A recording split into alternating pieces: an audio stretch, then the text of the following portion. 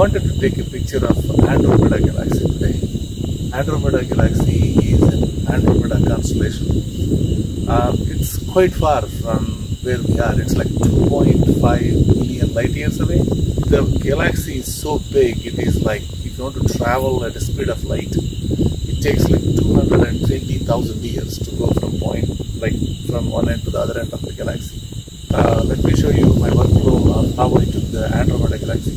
Here is what I did in pixinsight. I got the pictures into pixinsight, used a process called Subframe Selector, and then I added all the files there. At the bottom of the subframe process, there is a button called Measure. What that process will do is it will create like a plot, like a graph of various indicators. I use FWHM indicator to identify which one is the lowest, and then you can say where you wanted to move those files that are marked as X into like a junk folder. So out of 230 pictures, I think roughly 20 pictures got moved into like a trash folder.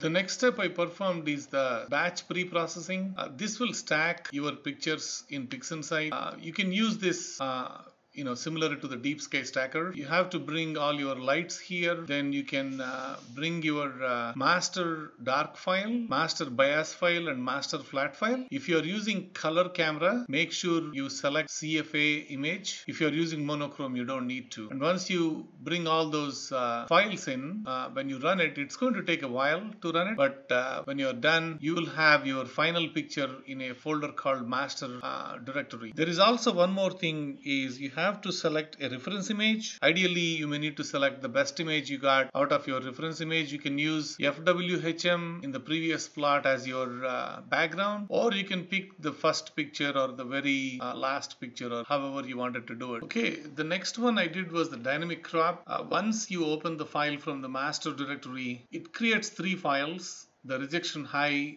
rejection low, and then it creates the final light file. Ideally, you may want to use dynamic crop to crop the edges of your frame. If you have a little bit of more vignetting, maybe you wanted to crop a little bit more, all you have to do is reset the button on the dynamic crop process and bring the edges where you wanted to and press the process button. Then you should be able to crop your picture. The next step I did was automatic background extract called ABE. You can also use DBE in that place, dynamic background. All you have to do is do a subtract, and you can see the background, or you don't need to see the background, depends on your choice. But once you select those choices, I use the defaults, applied that on the image. This will take the gradients and the sky color, and I can see the background. You just need to perform the STF. And neutralization is a simple step. You need a preview for a background. You can also create another preview for your white reference. Use preview 1 to perform the background neutralization. You need 2 previews for color calibration. You need preview 1 background, and you need preview 2 for the white reference. You can use those 2 previews, select them as part of your color calibration, and apply color calibration to it. HDR Multiscale Transformation is going to bring the brightness down of the core. For that, you need to extract a luminance channel from your image, and then apply that luminance channel as a mask on top of it, and then apply the HDR Multiscale Transformation.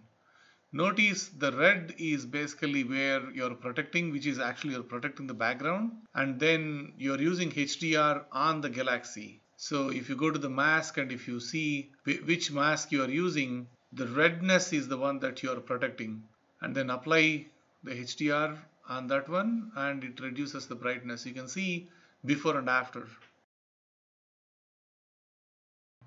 Since we performed the HDR multiscale to reduce the coreness of the galaxy, now we need to invert the mask and reduce the background. We need to make it a little bit darker, not too dark. So for that we can use curves transformation. I wanted to invert the mask, go into the curves transformation, and work on the luminance and the RGB background.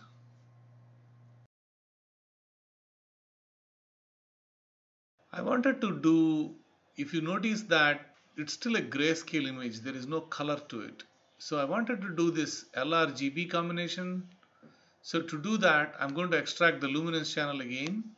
And I wanted to do this LRGB combination to bring the color out of the grayscale or the brown scale kind of looking image. So I go into luminance channel, turn off the other ones like RGBs, select the second luminance channel, and then reduce the saturation. You may have to try reducing the saturation once or twice, and once if you are comfortable, you can apply that. You can also apply the chrominance noise reduction along with it. I wanted to perform the SENR to reduce that little bit of green gradient a little bit. Once you apply the SENR, I think that gradient you can remove. I wanted to create a mask using range selection. The range selection is going to let me choose based on the brightness. So I can work on the galaxy and the background separately by inverting the mask. So when you select the range selection, you can pick what brightness level that you wanted to work on. Typically the whiteness of the image is your galaxy and the background is the one that you can keep it separate. So you can exactly figure out what brightness you wanted to apply the mask on. I use the curves transformation to bring the colors out of the galaxy and also to neutralize the background a little bit. I use the star mask to create a mask on the picture. The idea behind is I wanted to use the morphological transformation process to reduce the brightness of the stars. I applied the star mask. The red protects the rest of the image. I use the morphological transformation process, increase the layers to like 5 layers, and then I use the circular kind of shape, selected that circular shape, and then reduce the intensity a little bit. I played around with this multiple iterations. So anyway, this is my final image. I hope you liked it. Thanks for watching.